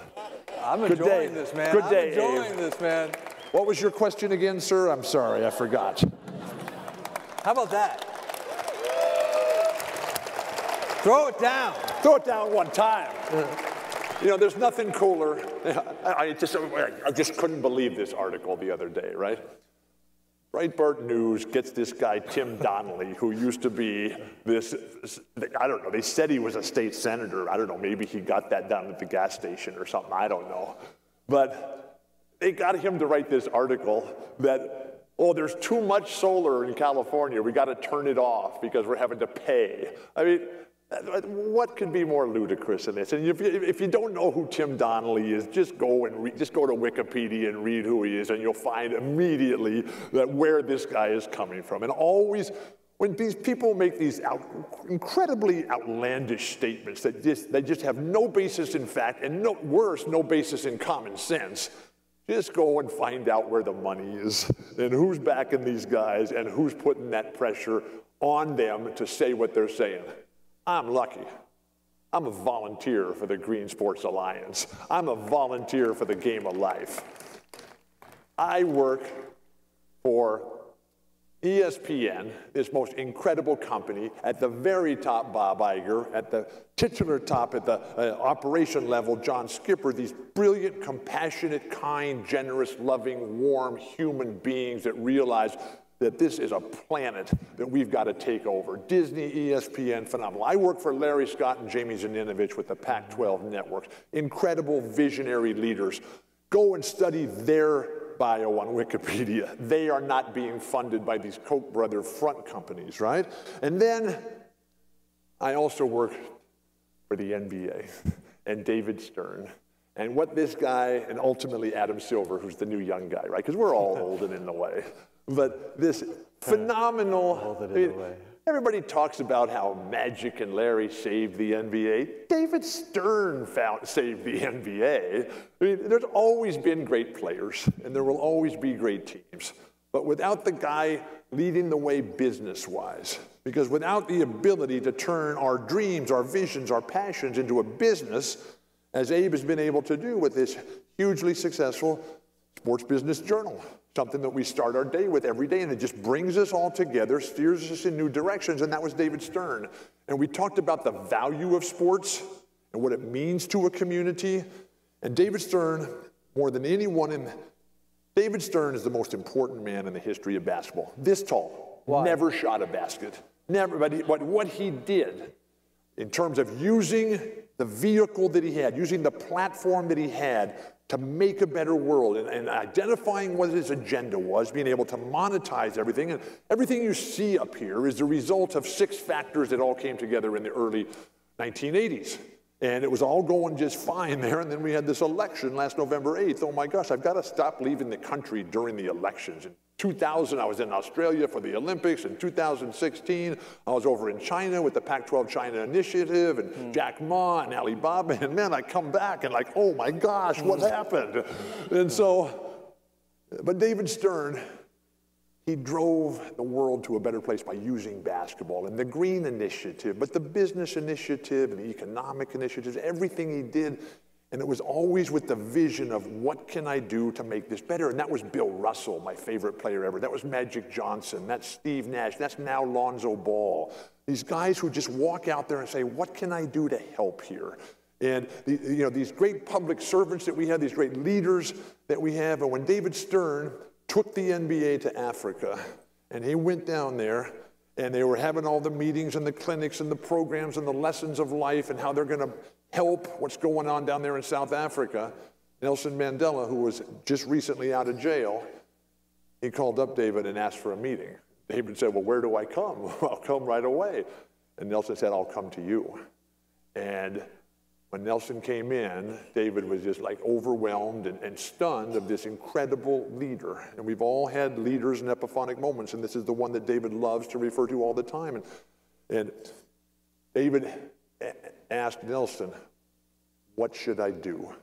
Here I am on top of this business. And Nelson said, do what you're doing now. Just keep moving it forward. It's a big, giant opportunity. You never know how it's going to play out, but your heart is good. Your mind is good. And that's what separates great champions and great leaders. And to hear Vivek talk about intelligence and data and all the different things that are driving the future of the world, which is what's happening right now, because it's all about the technology. The technology for our health, which is on the macro level, our ultimate individual, micro level, excuse me, ultimate individual level is to make sure we're healthy so that we can keep going. Secondly, on the macro level, the grand level, we have to reduce consumption through technology. And whether it's the lighting, whether it's the products that we use, whether it's the packaging, whatever it is, we have to reduce consumption. And there has to be a correlation to a chart. We have the technology to chart everything today. I mean, come on. There'll be a broadcast game, and somebody will be doing something, and we'll say, well, and somebody will hand you, this is the worst performance in the history of basketball we're witnessing right now, right? But we cannot compute and display and put out there for the world to see every day what our cities, what our industries, what our individual people are consuming in terms of electricity, so that there's a gauge, a standard that we can reduce that. Not so much through usage, but through the technology that is changing all of our lives. And then we have to produce new energy, and the future of that is solar and wind. We're already maxed out on hydro. There are other renewable sources of energy. It's no longer alternative energy. Solar and wind are mainstream, and that's the future. And then we have to manage the limited resources that we have. Clean air, clean water, clean energy, and we got a chance to move on beyond the opening tip of this game. Now, what was your question? I'm sorry. I'm Bill. That is quite, and how about this? Best leader outside of Maurice Lucas, who you've seen? Well, Larry Bird was the best player I ever played with, by far. Why? Like, what made Why? What just made him so intuitive and special? My plane tomorrow morning's at 10:30. I never saw anyone inspire the home crowd like Larry Bird did. And that's, I've been part of great crowds. The UCLA crowd, the first great basketball fan base, been decimated right now by just the negativity and the mindless, senseless choices and directions. The Portland Trail Blazers, which still to this day have the record for the longest consecutive sellout streak in the history of sports. 18 consecutive years you could not buy a ticket. And it was so embarrassing for me when Jerry Garcia and Bob Weir and Mickey Hart and Bill Kreutzmann and Phil Lesh and whoever was playing the piano at the time, they'd be in town for a concert and they'd say, Bill, we'd love to come to the game. And I'd call up the Blazers and they said, we don't have any tickets. Oh my God. and they'd say, I said, come on, this is the Grateful Dead, man. They got to come to the game. They said, well, we can squeeze them in the standing room only slots, the midway mezzanine level, right? And to see Jerry up there with his black leather jacket and his black sunglasses, you couldn't tell whether he was even awake or not. But boy, they came, and then the Boston Celtics and the Grateful Dead fans, the King fans, but those Celtic fans, if any of you had the privilege and honor of seeing the new ESPN 30 for 30 and just the passion and the commitment. But so many things separated Larry. He was the smartest guy. He loves to portray himself as the hick from French Lick. Nothing could be further from the truth. But his heart. And he was like Kareem, and he was like Michael. He never got tired of throwing 50 in your face. He just loved to beat you every time, and then loved to talk trash. Larry and John Wooden were the greatest trash talkers in the history of the sport of basketball. John Wooden, yeah. And then other great leaders. So I never got to. As a child, my heroes and leaders were Russell Ali. In politics, on the social front, it was Bobby Kennedy and Martin Luther King and Sargent Shriver. Right. And then in the musical and entertainment world, it was the Grateful Dead and Bob Dylan and Neil Young and John Fogerty and Crosby, Stills and Nash and Carlos Santana and Bruce Springsteen and the Eagles and Fleetwood Mac and the Rolling Stones and John Lennon. And they're all going, and they're all still out there right now. Was Jerry a good leader? Jerry was a fantastic leader. He was Jerry and Larry and John Wooden are all the same person. How so? They didn't care about themselves. One of the things about the people I admire and respect the most is they're not into stuff. They're not into material accumulation and physical gratification. They are into making the world better and making the team better. And they had, Jerry, Larry, and Wooden, they had the same approach, that it was a privilege to be a part of something so special, like the GSA, and like the Blazers, like the Celtics, like the Dad. And so I had these endless arguments with John Wooden on every single subject. Why you played for him, right? Or, no, I or mean, afterwards? so Coach Wooden, I was Coach Wooden's easiest recruit. I was his worst nightmare, and I drove the poor guy to an early grave at 99. Because I always wanted to know why. Why I had to cut my hair, why I had to shave, why I had to wear the clothes he wanted me to wear, why Nixon was president, why we were in Vietnam, and why the cheerleaders couldn't be in my hotel room on the road trip. And this was his look. If the slideshow is working up there, I don't know if it is or not, but there may be a picture that pops up, because that's the way it works when you're in the world of the Grateful Dead. Carrie, is the slideshow working up there? Okay. So this was his look. He would cross his arms, hold one elbow in his palm, and then he was an English teacher by profession who used to have young men under his athletic supervision in the afternoon. I'm not even sure he liked basketball. Baseball was his favorite sport. We could never figure that out. And I'm a speed freak, right? I like bicycle racing and pianos and drums and basketball and let's go, right? And so he would sit there and listen to my complaints, my whining, my excuses. He wouldn't say a word, but he would rest his chin on his thumb and put his finger across his lips. Finally, through all my stuttering and spitting and not being able to communicate at all, he waved me off, rolled his eyes and says, you know, Bill, it's all fine and good that you think that way and believe that stuff, but I'm the coach here. And while we've enjoyed having you, we're going to miss you. And as soon as he said that, I knew I had lost. In 43 years with the guy, I never won a single argument with him. And towards the end of his life, we did a big, huge event. Packed house, 25,000 fans, right? And listening to media all over the front of the room. And some very young reporter who was not there at the time raised his hand sheepishly and said, Coach Wooden, were you really going to kick Bill Walton off the team because he wasn't going to shave or cut his hair? And Coach sat up extra straight and he looked at me and looked back at the guy and looked at the crowd and just incredulous. And he looked at them and he said, the only thing that matters is that Bill thought I was going to kick him off the team. Right. And I did. And there was nothing more important than being on the team. Because when you're on a special team, when you're part of something that's magnificent, Sacramento has had it, they're trying to get back. This building will help incredibly. The Celtics are getting close. But you don't win. You don't get to the top unless you have great leadership, great management, and the top players. Right now, there's just a few top players in the NBA. And that's the way it's always been. Those players today are Kevin Durant, LeBron James, Steph Curry, and it's a big drop-off from there, big drop-off. What was your question again, Abe? I'm sorry. What about... Oh, so Jerry with his leadership, right? Right. So in a band, you know, they're always fighting. They're always fighting about everything. And so Jerry, he wouldn't say much.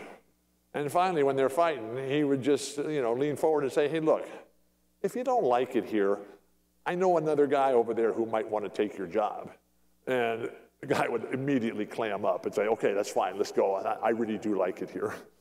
And then, so staying on a privilege. Yeah, it was like staying on the whole concept that it's a privilege. Yeah. And this is a privilege to be a part of something like this, a privilege to be a part of this conference, because this is the future.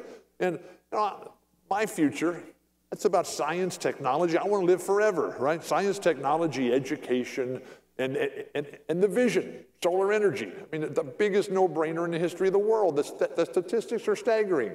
And just, I fly every day. And it saddens me so much.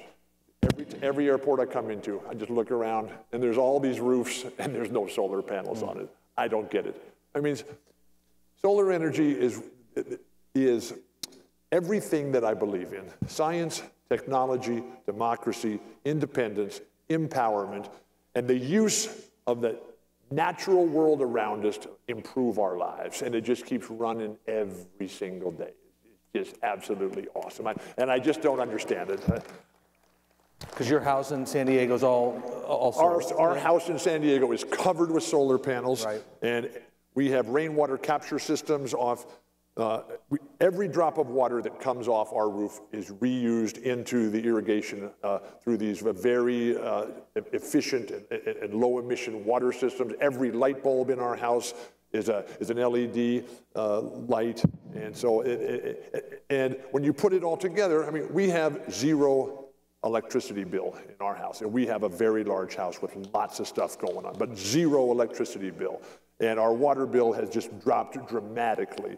And you know, we live in the desert, and you know, and that water's got to be clean. I mean, you look around, and you know, when I grew up in San Diego, if anybody's ever been there, you drive right through town and the bays, San Diego Bay, Mission Bay, these just absolutely spectacularly beautiful places.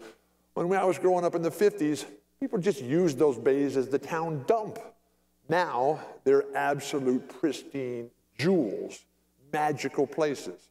When I was growing up, we'd go outside, and we lived outside. It was perfect. If it ever went below 70 degrees, what happened to the world, right? And then we just go inside and take a nap, and we wake up, and it'd be nice again.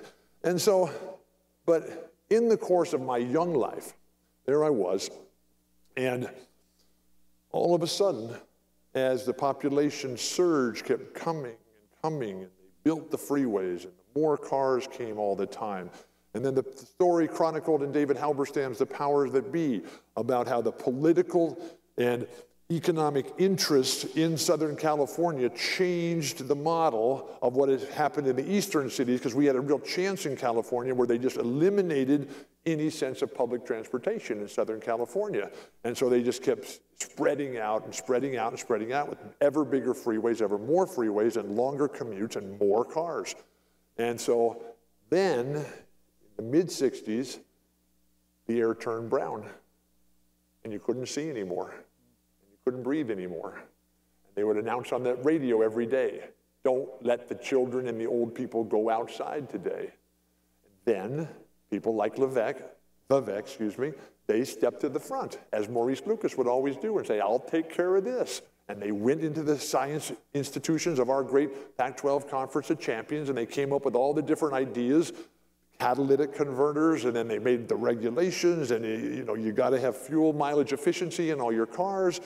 And then that was going along and everything fine. And then the Japanese, who like the Germans, are so far ahead of us in everything that we're trying to do here. And we need to learn from others, because whenever you listen to a great speaker who's been around the world and somebody who's old and done a lot of different stuff, and read all these books like Shoe Dog from Phil Knight, the most important man in the history of sports. Read Shep Gordon's Supermensch, the same story as Shoe Dog, but something that is based on Hollywood, entertainment, rock and roll, and the music industry, right?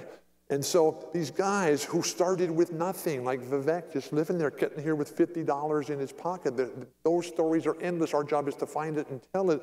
But too many of our young people think it's just easy and somebody else is going to take care of it. And that's not what happened. It's what's going to happen.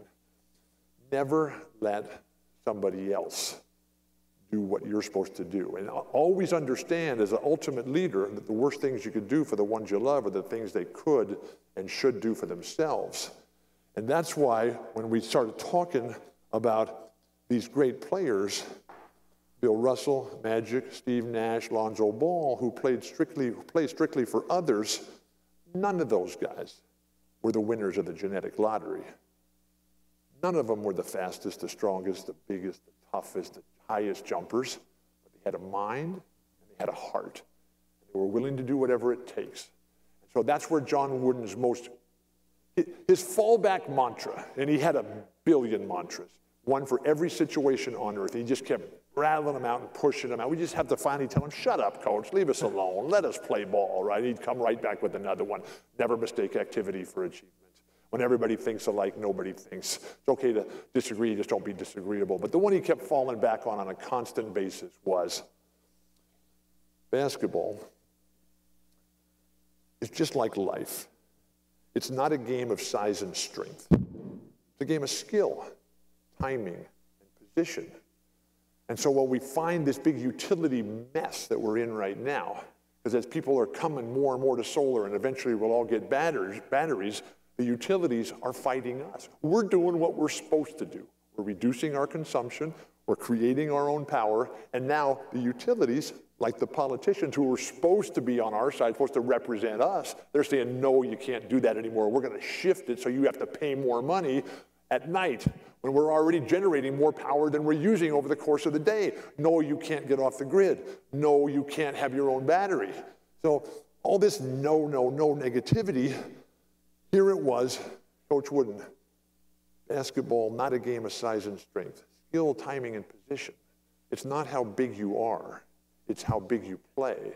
It's not how high you jump. It's where you are and when you jump. And so I'm scratching my head. And I'm saying, wait a second, Coach. This makes no sense at all. You're telling me that basketball is not a game of size and strength? Kareem has all the records, Shaq has all the money, and Wilt has 20,000 girlfriends. So you tell me how it's not a game of size and strength.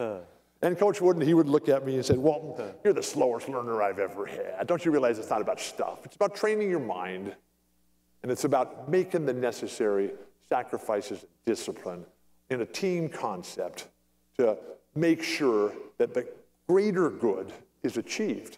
Because that's what he was all about. Now, when you're the great player like Larry, when you're the great player like Jerry, John Wooden was the first great player, but his life changed, as all of our lives have changed. And as we think of Neil Young's brilliant album, Fork in the Road, what do we do? An incredible book about the fork in the road is My Personal Best by John Wooden. John Wooden wrote a ton of books. They're all the same. He just changed the cover and had somebody else write the foreword to it. And so, but My Personal Best is a compilation of many of the epiphanic moments of where Coach Wooden was going along in one direction and everything was fine, whether it was as a great player, whether it was as a man in the Navy during World War II, whether it was as a young father, a young coach, and on through this incredible life and brilliant career doing so many different things. But as these moments came upon him, when bam, it was right there and something had to happen, the same way it was for Mayor Steinberg and Vivek when they had to try to save this team.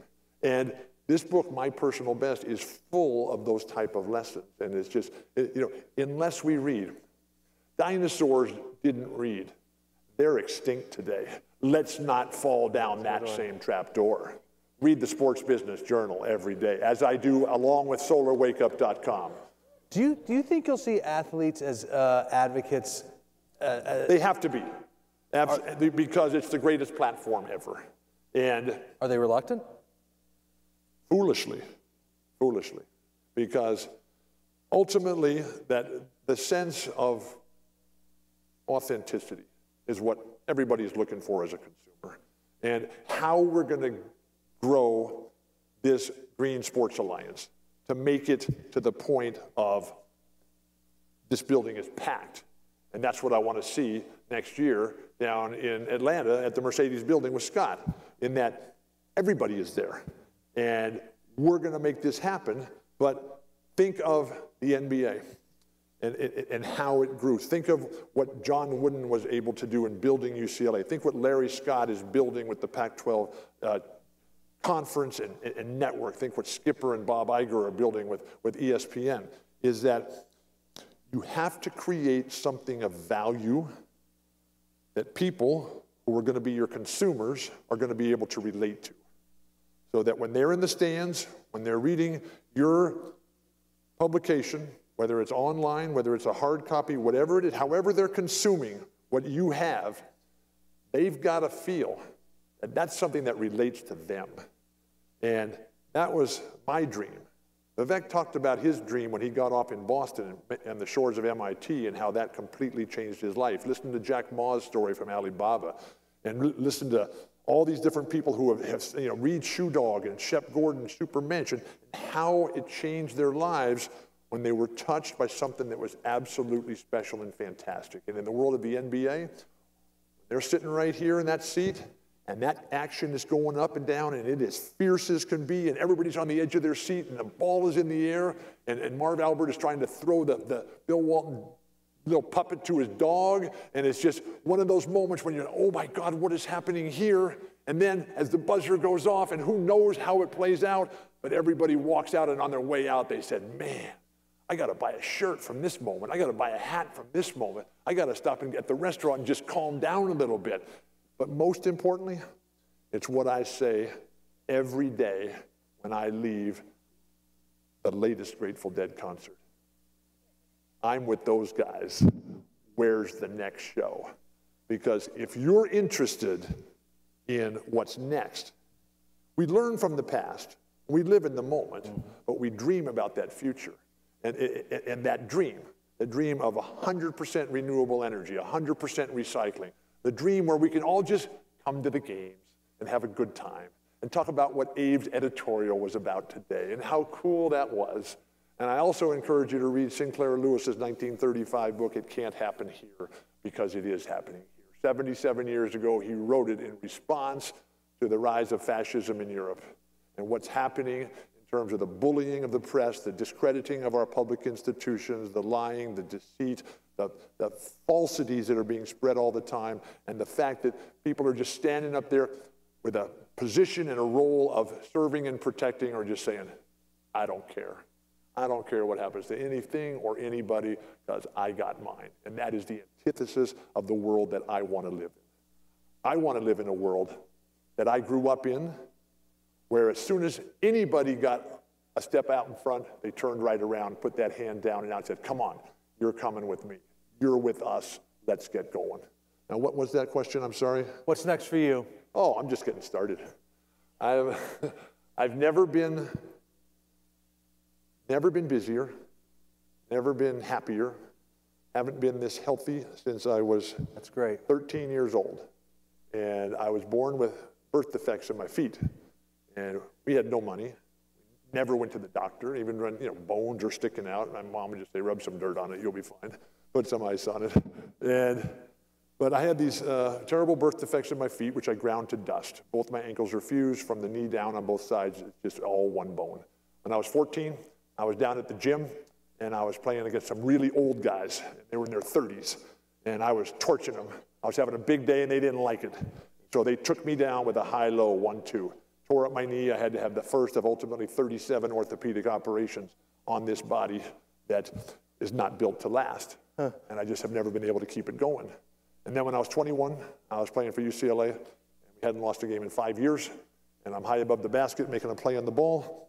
The guy from the other team, in a despicable act of violence and dirty play, came from the other side of the court, took my legs out from underneath me, flipped me over, bam, landed flat on my back on the innovation of the day, which was a tartan floor, which is harder than this cement right down here, basically only good for landing airplanes on. Broke 2 bones in my spine that day, and I spent the rest of my life chasing the dream of being part of something special. But I spent half my adult life in the hospital, and I spent most of my adult life thinking that I would never be pain-free, relatively, or happy in love. I'm completely pain-free right now. I take no medication. I have no pain whatsoever. I go all the time, and I'm blissfully happy in love, been married for 27 years to this angel of mercy. I cannot speak for her, but I'm a happy, lucky dude. And I don't know what's next for me. And the Grateful Dead wrote a song. It was a combination song, and I hope they play it this weekend in Chicago. But Lost Sailors, a lot of the songs are about me. And the cool things about all the guys who I love is, they wrote all the songs to me, for me, and about me. Right? And but this one is, the opening part is Lost Sailor. I'm a lost sailor, away too long at sea.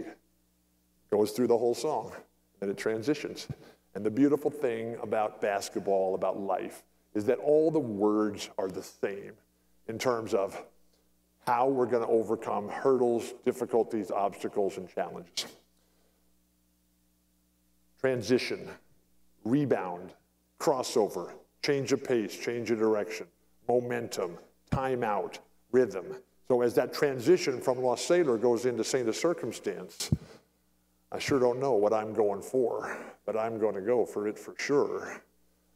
Used to be that Lost Sailor, now I'm a tiger in a trance, a Saint of Circumstance. And that sense, because who would have ever thought that little Billy, with his red hair, freckles, big nose, goofy, nerdy looking face, and horrendous speech impediment, would ever be the broadcaster, would ever be the speaker on this stage. Basketball, easiest part of my life ever. Academics, equally as easy. Straight A student all the way through. My life has been defined, though, by these meteoric climbs to the top and then catastrophic health crises with this body that just wouldn't carry me.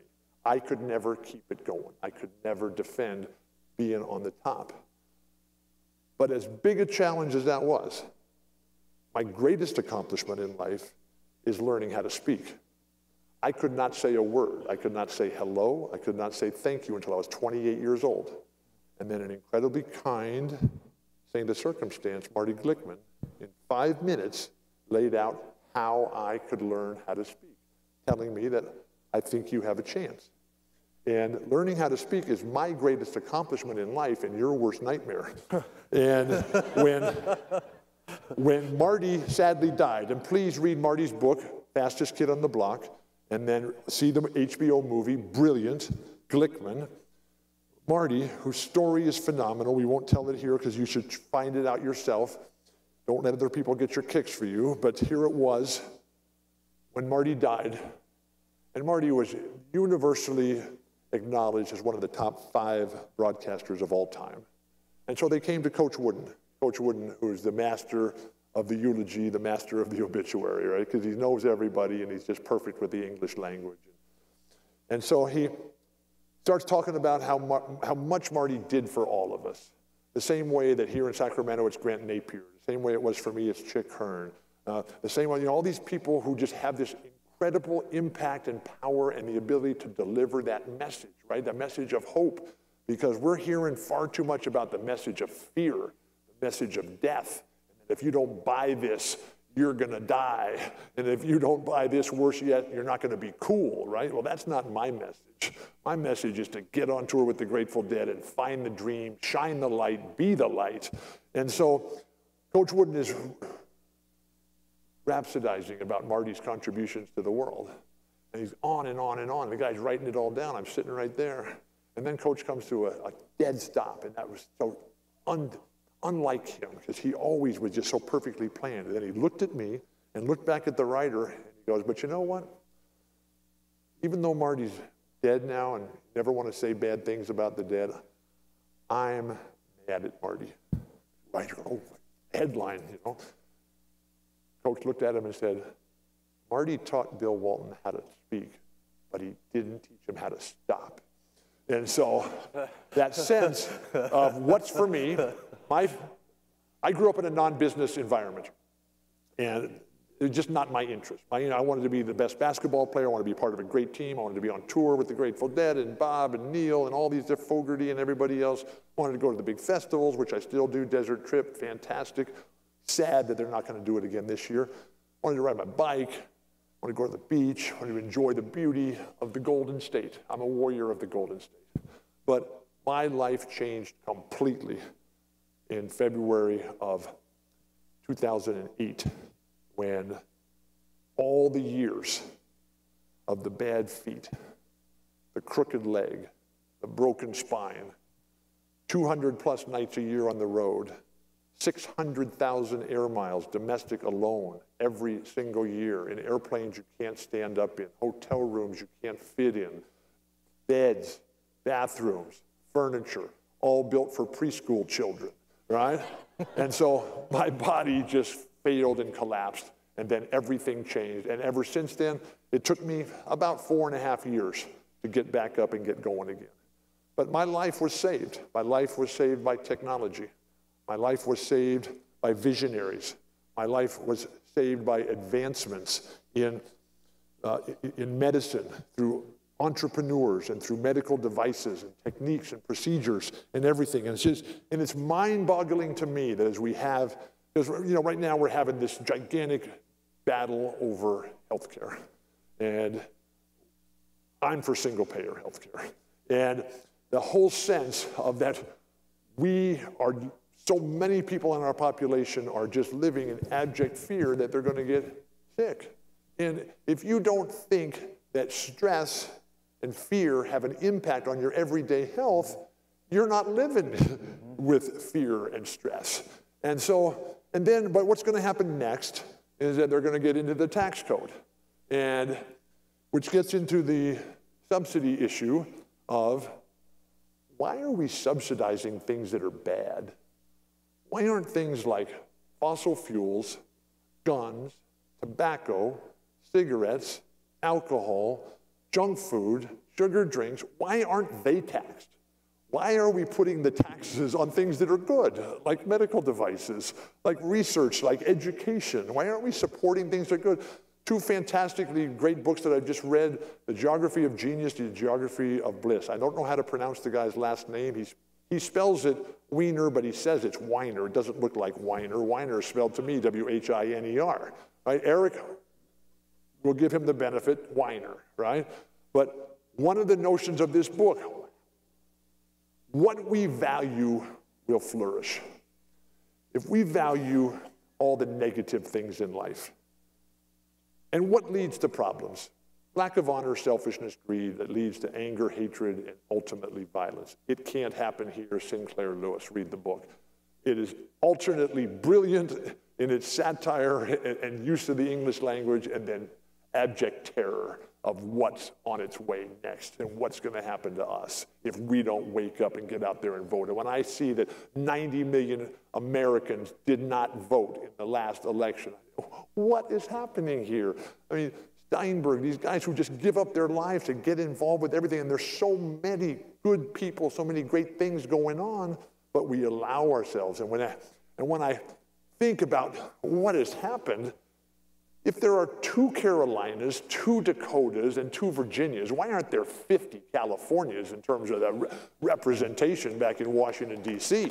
And so, I mean, here in the Conference of Champions, we have 75 to 80 million people, a quarter of the population of the world, of our country right here, and the best place in the world. And this is where everybody wants to come. 50% of the people in the world live within 50 miles of the beach. And the other 50% are trying to get there. And so where I'm going next, I'm going energy production, solar, and because where I live, the sun shines every day, and there's no wind. And so I'm like Vivek. I want things to be local. And the business, San Diego has this incredible collaborative business environment, which has an innovation economy, 4th largest economy on the West Coast, and it focuses on these clusters and silos. The life sciences, wireless technology, clean tech, a $7 billion a year business in San Diego, biotech, a hugely productive and important cluster in San Diego, and then the sports business. Because everybody moves to San Diego. Between Dana Point and Ensenada, 30 miles south of the Mexican border, there are 10 million people that live right there, right along the coast. And everybody comes there because it's just so fantastic, and there's not a day in your life that you just can't go out and do whatever you want to do.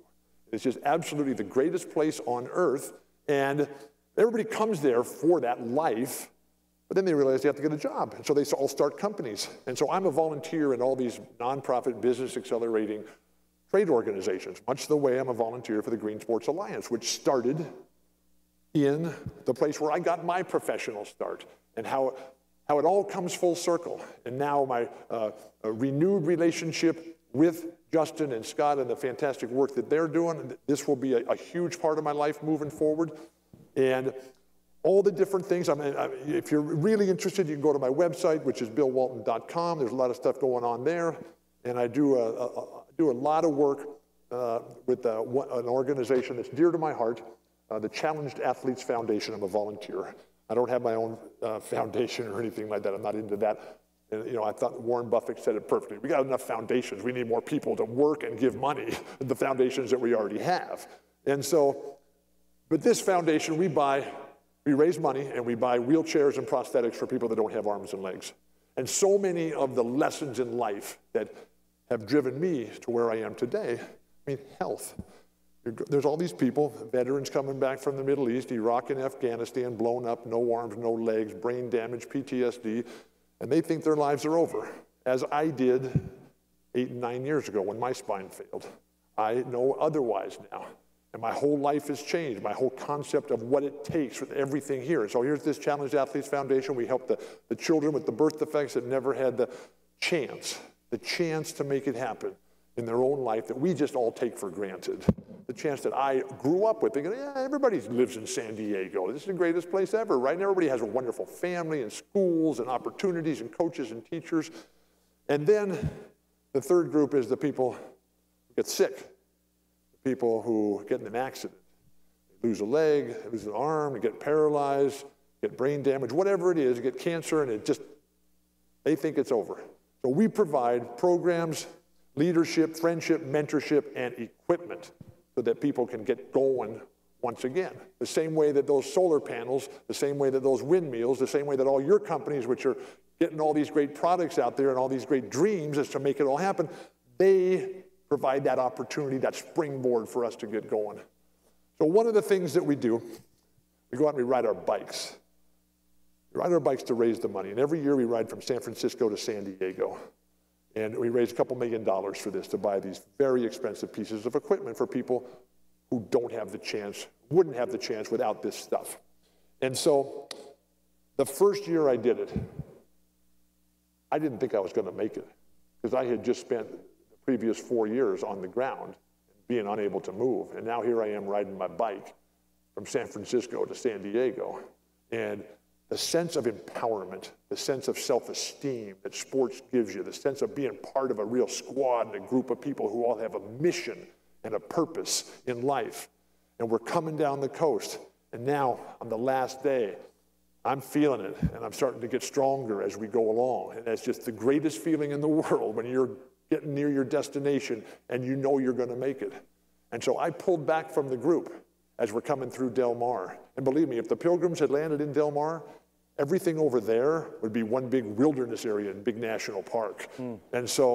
And I'm thinking to myself, it wasn't that long ago where I was going to kill myself. I was going to kill myself because my life was not worth living, because I had so much pain, unrelenting, debilitating, excruciating. I would lie there on the floor. If I had a gun, I would have used it. There was no hope. There was no dream. There was no belief that I would ever get better and it would ever stop just hurting, because the pain, I could only describe it as being submerged into a vat of scalding acid that had an electrifying current running through it, and it would never shut off.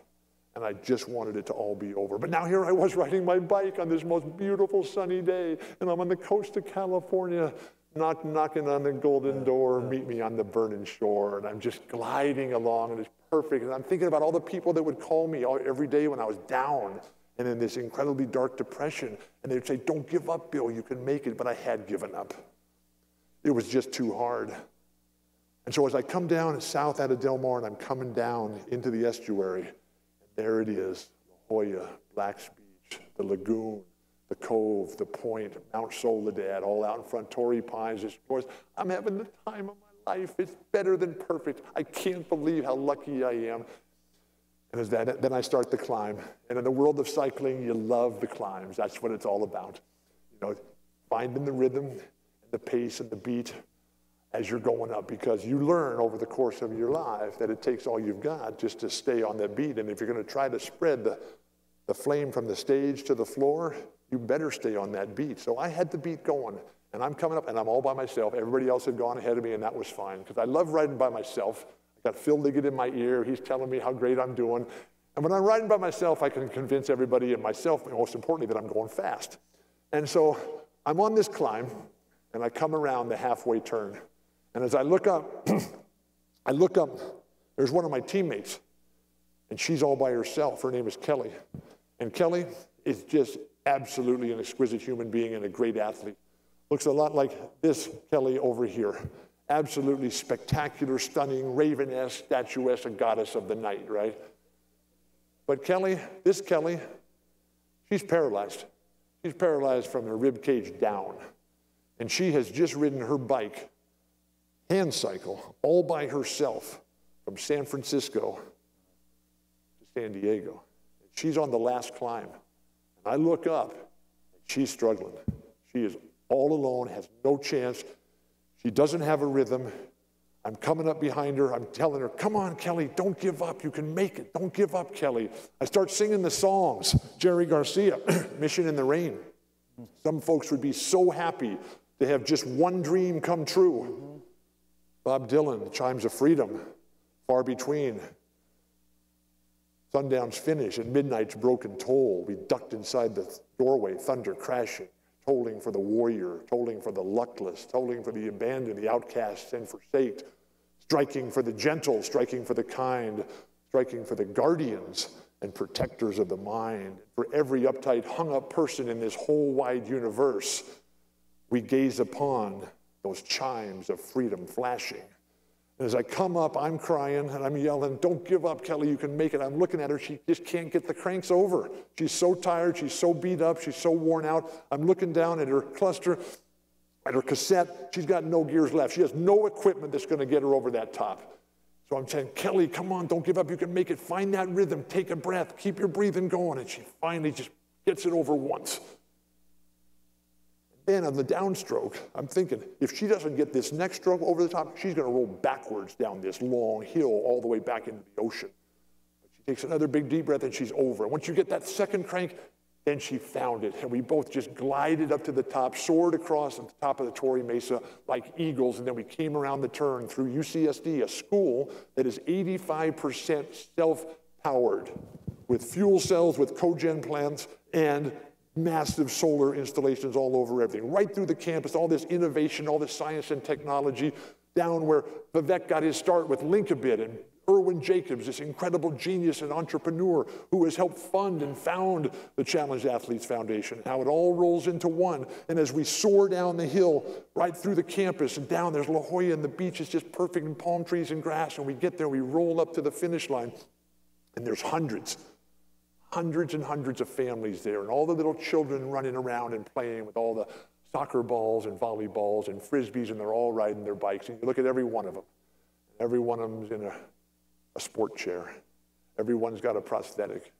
Everyone's got some sort of cancer, some sort of deformity, some sort of paralysis, some sort of amputation.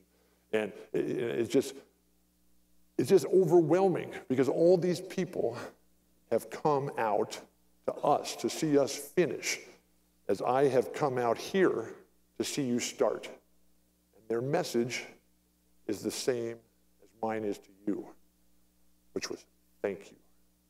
Thank you for the chance to move forward in life. What was that question? I'm sorry. Give it up for Bill Walton, everybody. Awesome, awesome.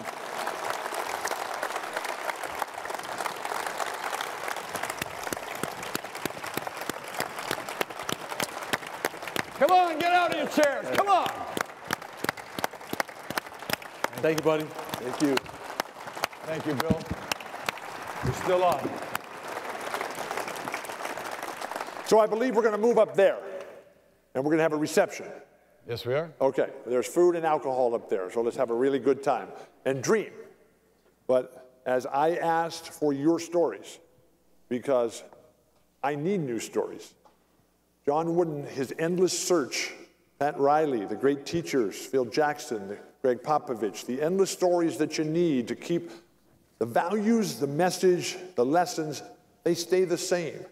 But the delivery vehicle has to change on a constant basis.